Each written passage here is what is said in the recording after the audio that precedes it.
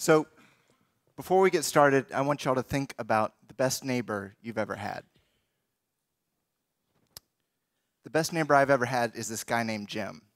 He lives 2 doors down the hall, and I never see him. But whenever there's a problem in our building, I always see Jim. He's on the phone with the fire department after a false alarm. He's posting instructions on how to fix the garage door. He's picking up litter on the sidewalk. And earlier this summer, when I was stuck in our building's elevator for over an hour, Jim was the person who helped me escape. This is a picture of me and my daughter just moments after I got out of the elevator. Jim isn't pictured here because he's inside the elevator with the repairman. When I think of empathetic companies in the community, I compare them to the best neighbors I've ever had, just like Jim. They have a good grasp on your perspective, they're service-oriented, and they partner with others to make change for the better. Today I want to share a few stories with you as we go over steps to getting started with empathetic work in the community. Increasingly, employees demand this kind of engagement, but also increasingly, your company has the opportunity to benefit from it. Let's get right started. The first step sounds counterintuitive, but it's to really know who you are. I don't mean knowing your industry. I mean having a clear example of what your core values are. So for example, if your company makes furniture, furniture probably isn't one of your core values. It's just the thing you happen to make. It sounds simple, but I see this in the tech industry all the time. Technology is mistaken for a core value. On the other hand, American Express has been leading with their values for decades now. Though admittedly, when I first learned about their commitment to historic preservation, I wasn't sure how that connected to the card in my wallet. But American Express realized in the 80s, I think,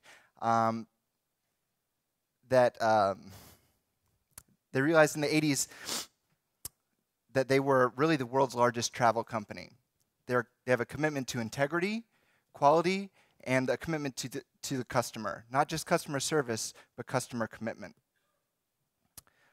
Suddenly, by looking at the values level, it makes sense that American Express would want to preserve some of the world's most enduring cultural artifacts. I work at a company like MailChimp, called MailChimp. We're an email marketing company, and we don't consider the words email or marketing when we express our brand in the community. Instead, we look to our 3 core values: humility, creativity, and independence. They guide and frame our behavior. I learned quickly that outside the walls of our offices, it's important to lead with who you are and not what you know. While we each have a valuable perspective or significant expertise, we also start out knowing very little within the context of community. And that's okay, because your partners will be the experts. Plus, you'll already be ahead of most large, sophisticated corporate social responsibility programs. Most CSR programs started with mandated compliance or the niche interests of an executive. And many of the CSR practitioners that I talk to wish they could start over and lead strategically with their values. US companies often approach their community partners with what they know, and it leads to this sort of condescending perspective. They don't have much respect for the value of the work of the organizations, since they themselves are already the experts, and they feel their partners do good, but they're skeptical that they're professional. On the left here is a list of words that describe a typical approach. On the right is an empathetic approach. I got started with CSR in a way I didn't really expect. When I was fairly new to MailChimp, our CEO, Ben Chestnut, who had this air of mystery about him, he emailed me out of the blue and said, "Please step into my office." Things weren't looking good. I thought that he was surely about to fire me for secret CEO reasons. But instead, he sat me down and he said he was really, really annoyed. He was annoyed at the fact that startup tech founders were talking about the words community. What they meant by that, he explained, was the importance of the tech startup ecosystem, an exclusive definition of the word community. Ben asked me to define what community meant for MailChimp. He didn't know what MailChimp's community should be, and although Ben is a very generous person, this didn't come from an altruistic perspective. He was just annoyed.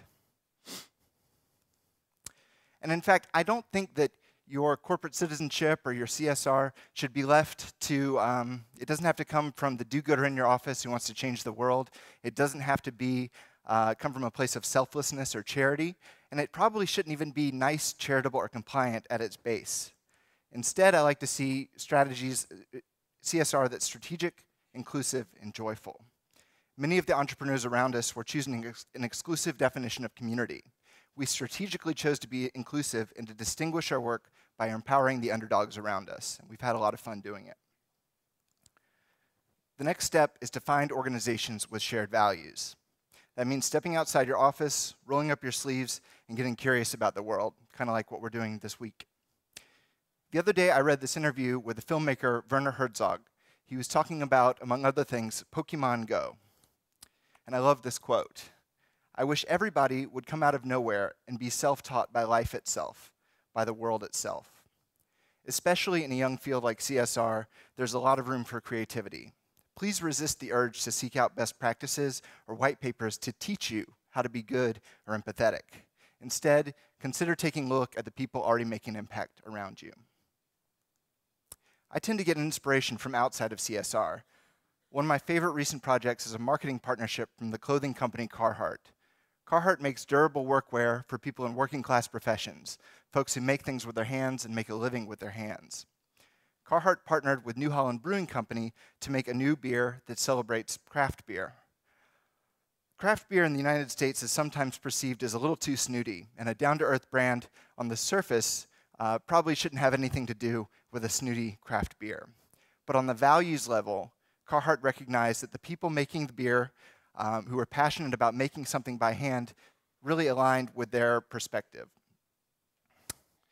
So by making this beer together and celebrating the values of Carhartt and the brewers behind craft beer, they were able to celebrate the beer, the clothing, the act of creation, and American working class values. MailChimp is a company in Atlanta, and we are dedicated to democratizing enterprise software. I feel very akin to public transportation. We have a metro system in Atlanta that democratizes transportation for everyone. We both make things accessible, and we both try to make things a little bit joyful. We thought that our humble metro system could use just a little bit more joy, however. So we partnered with the people behind We Love ATL. They're a loose organization of civically minded photographers.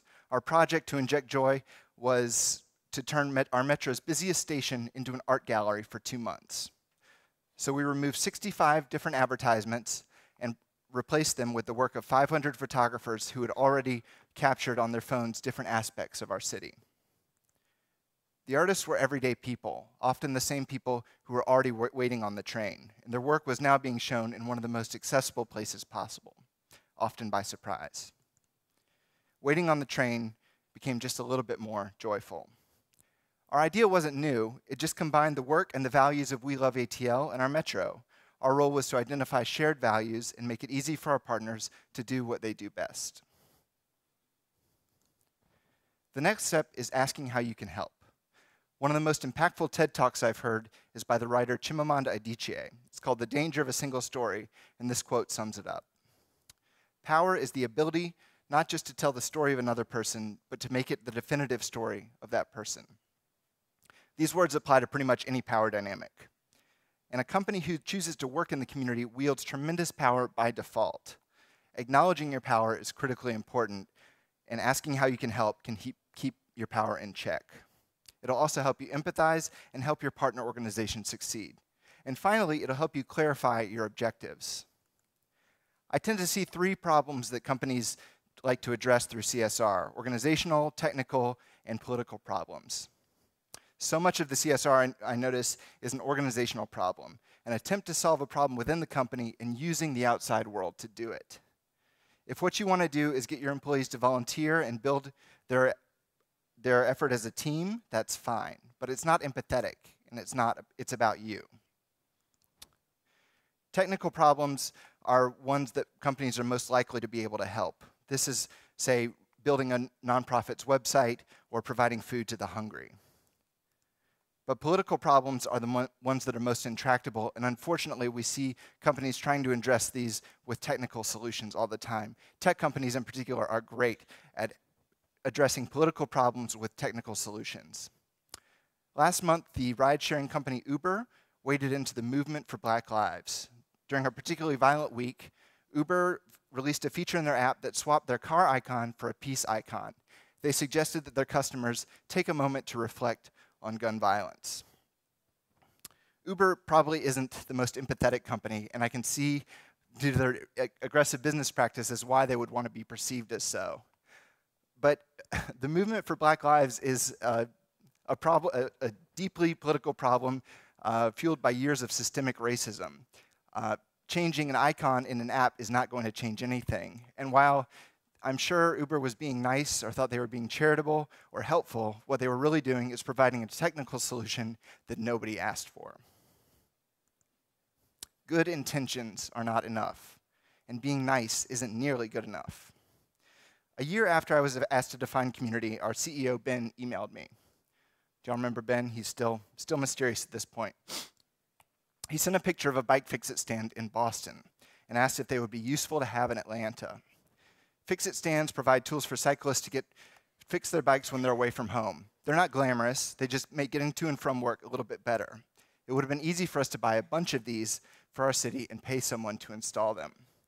But instead, we decided to ask our partners and experts and advocates at the Atlanta Bicycle Coalition what they thought of bike fix-it stands. And in fact, they were thinking about buying several for our metro stations across the city. A few months later, they kicked off a crowdfunding campaign which MailChimp matched dollar for dollar. A pilot program of 7 fix-it stands at different metro stations emerged a year later. And just last month, the Atlanta Bicycle Coalition announced that they'd be installing a fix-it stand at each of our metro's 38 stations. This is something that we could have done kind of in a condescending way by purchasing these, but instead, just by asking how we can help, we got a much more satisfying result, and we spent a lot less money. That's why our involvement with each project looks a little bit different. Each year, we work with more than 60 small and medium-sized organizations and respond to the needs of each one. Sometimes we quietly elevate the work of our partners, and other times we show up to shout our support from the street. The last step is profit. Our company is a little bit different in that we don't have investors in the traditional sense. We're bootstrapped. Instead, we invest in the community on behalf of our employees. By putting MailChimp's money to work on their behalf, my hope is that we can help cultivate a sense of belonging. We've put together a humble effort to make our city just a little bit better, weirder, and more human. Earlier this year, we released our first ever investor report that outlines our values, highlights our partners, and documents our work. As a part of a larger anonymous survey, we asked our employees to rate how important it is for MailChimp to be a good corporate citizen. Here are a few of their responses. I'm proud of what MailChimp does for the community and what we stand for. It gives me a way to feel additional ownership in what we do and why we do it. I have such pride in working for a company that wants to give back to Atlanta. It instills loyalty beyond imagination. I'll leave you with this thought from the cultural activist Roberto Bedoya. Although here he's critiquing creative placemaking, I feel like he's imploring me, imploring you, and imploring each of our neighbors to carve out a space together where we can all belong. Thank you.